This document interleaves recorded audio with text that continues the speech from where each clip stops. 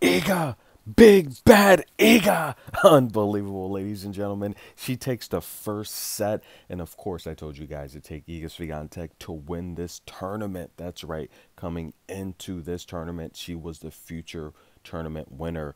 But it's not over yet. She has to hold on for at least one more set. And look, let's go back a little bit. I also told you to take Iga Swiatek to beat Sabalenka last year at this tournament in the final. I told you to take Iga to beat Sabalenka at the U.S. Open semifinal. Now that was a heartbreaker, but I also told you to take Sabalenka to beat Iga Swiatek at the WTA finals. So yes, those are all public picks. So many picks, guys. It's getting hard for me to find them and load them in the throwback section. But nonetheless, guys, Sabalenka, I feel that her facial expressions are just showing signs that she's about to break mentally, and this match, it's going to go downhill pretty quickly. She's going to have to regain her composure and get it together.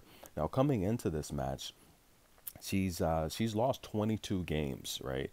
22 games, while Iga's lost 13 games. So overall, I mean, of course, Ons Jabeur had to withdraw and retire yesterday due to injury. So that definitely helped Iga's number coming into this match. But I feel Sabalenka just hasn't been playing her best tennis in this tournament. She looked good against Potapova, who doesn't use any spin. That's a given. But also, for every two aces she blasted this tournament, of course, she leads the tournament in aces with 18. She's given up a double fault. So for every two aces, you give one back. Not great tennis. And of course, Iga Swiatek, let's take a trip down memory lane. She destroyed Sabalenka after losing the first set. She came back in impressive fashion.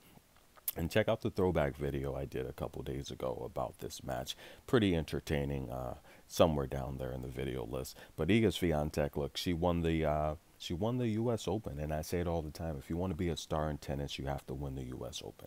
Simple as that. But let's get back to Stuttgart. Can she retain her championship here in Stuttgart? That's right. Can she defend it successfully?